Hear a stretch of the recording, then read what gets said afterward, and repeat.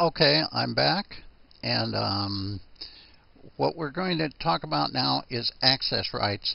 The first thing I want to mention about access rights that I think isn't always that explicit is file permissions only make sense on an operating system that has user accounts and has a user registration system, which Windows does, which Linux does, but which a lot of the early single user operating systems like DOS did not. On those operating systems, if you had access to the keys of the computer, you automatically had access to everything.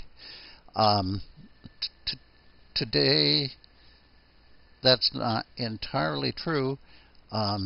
In a way you do, because you can always boot this system on another operating system or steal the hard drive or what have you.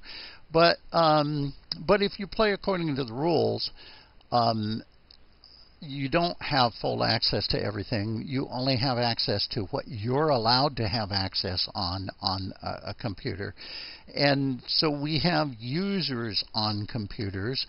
And when you install Linux, the first thing you do is to install a couple users. First, you install the user root, and root is got on a Unix system, and every user has a user called root, and then everybody else is a user under that user with varying degrees of access rights. So when you do an install of a Linux system, first the system installs root, and then it installs you or some user named guest or Knoppix or ASUS or something, or Linux as a user on the system. Many systems may only have a couple users on the system.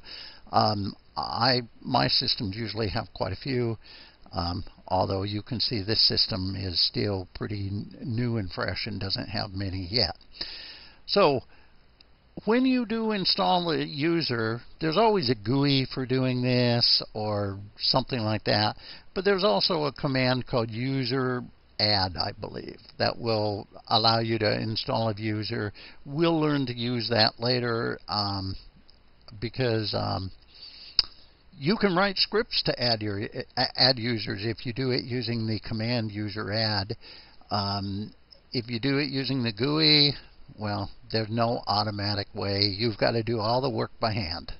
So, but what this does is when you add a user, it will probably set up an area under home for the user's home or for the user's files, and it will put the user into some sort of a registration process, which is usually kept down under default in the file password. And if you list that file, you will see that Mandel is a user down there, and you'll see a couple numbers here. One number is 44345. That is called my UID number, user ID number. The other number is a 100, which is associated with the group that by default I'm a member of. And it's called the GID number. Let me type the word ID and see what I get here. It says, oh, I happen to be logged on as root, so it says my UID number is 0. I am root. I'm in the group root, and my number there is 0. That's not very interesting. Let me go to another window where I happen to be logged in as myself, I think. Let me type ID, where it says that I am UID 44345 and GID 100. Okay. And that's a group called users. Okay. Now, why am I bringing all this up? Well, the main reason I'm bringing all this up is, remember, I told you that the inode table stores all the rights for the files and stuff, and and who owns files and all sorts of information like that. But I also said that this was kind of a spreadsheet. It's a fixed format, fixed length table. So it can't store your user names as dmandel or the man from La Mancha. That's a perfectly valid name, but they vary in length. And that table wants fixed length things. So what's it store? It stores the UID number. And it stores the group number, because those are fixed length. Those are 16-bit numbers. Everything in that table is some which way encoded as a number. Now, what does that mean? That has some impact on us, which we will talk about in the sense of, suppose one of you guys out there produces a Linux-style disk and mails it to me, and I mount the disk, and you've got a user on the system that you call dmandel, and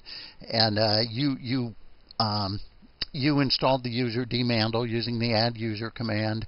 He got whatever UID the system gave to him. I'm not sure, probably 1005 or something like that. You send the disk to me. I attach the disk to my system, and suddenly I go to try and access those files, but on my system, dmandel is 44345. But on that hard disk, well, you thought he was going to be user 1005. However, on my system, I'm not 1005. I'm this other user. So I don't have quite the right access to those files, and I will have to do some manipulations to change the access rights around.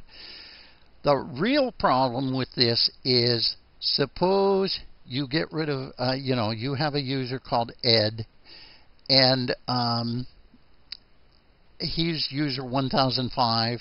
You send him, or in some which way he gets a hold of your disk, and you on your system, user 1005 is Shirley. Well, then Ed has full access to Shirley's files. So what I'm saying is that you can get a mismatch in files, and that can even perpetuate across networks using a system called NFS to share files across networks, or share file systems across networks. So what we usually try to do to keep our security straight on systems is, as much as we can, we keep a big catalog of what user is what UID, and we try to keep that consistent across all of our systems.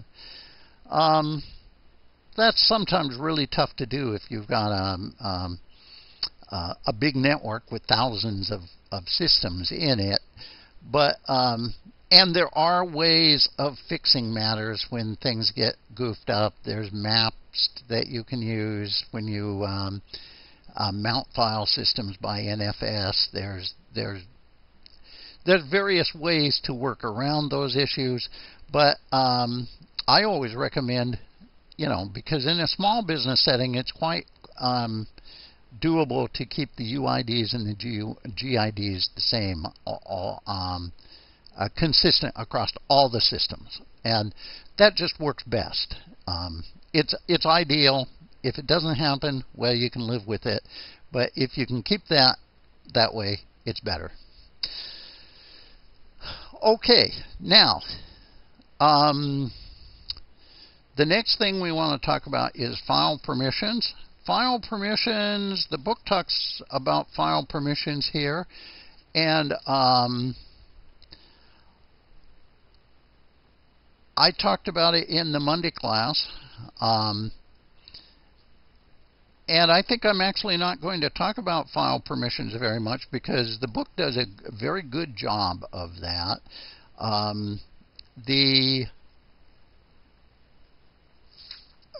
Read that section in the book. Also, make sure you read the little thing about when you need to change file permissions, you use the chmod command.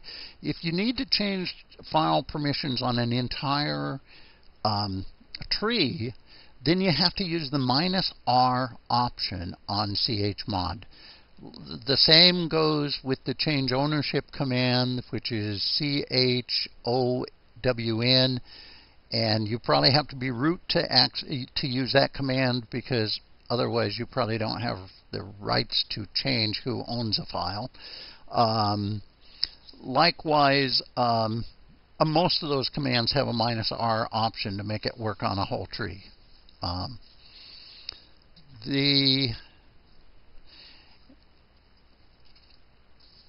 And you can either change file permissions by using the symbols R, W, and X, or you can do it by using the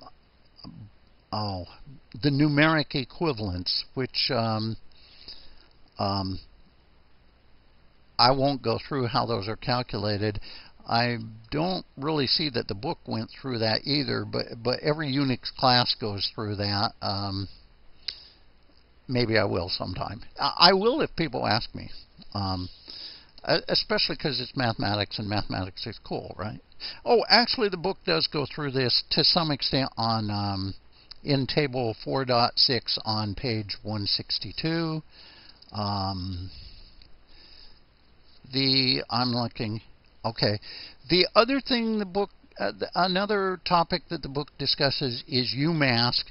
And I'm not going to discuss UMask because the book does a really excellent job of discussing UMask, and that's a topic that I find is not discussed very well in very many books. So I'm very pleased with their discussion on that.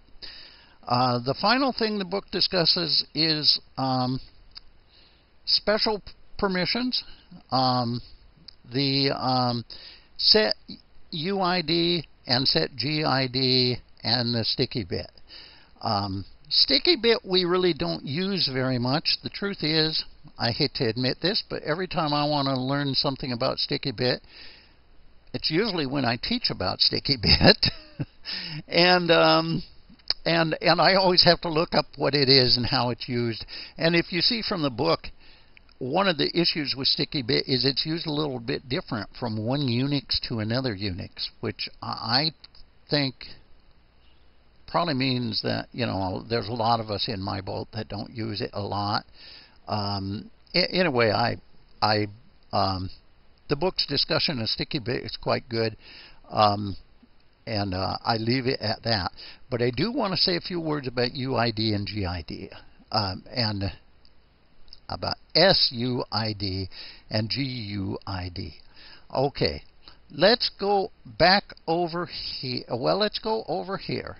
Suppose I want to change my password. Now, I think the password is, let's go over here where I'm root, and as I recall, the passwords are kept in an encrypted file format in a directory under etc. called shadowed. Right there. A root owns that, and notice that almost nobody has any access rights to that thing except root. Shadow can read it. If you happen to be a member of the Shadow group, almost nobody is. Root can actually write to it, and that's about the only story. So if that thing is where my passwords are stored, how am I going to change my password? Because I can't read that thing. I can't write, and I need to write a new password to it. Okay, the way that is done, let's take a look at this file again. Okay, well, there is a command for changing my password. I think it's called password. And then it asked me my old password, and unfortunately I've got to come back with a new part, so we're going to do that. I'll be right back.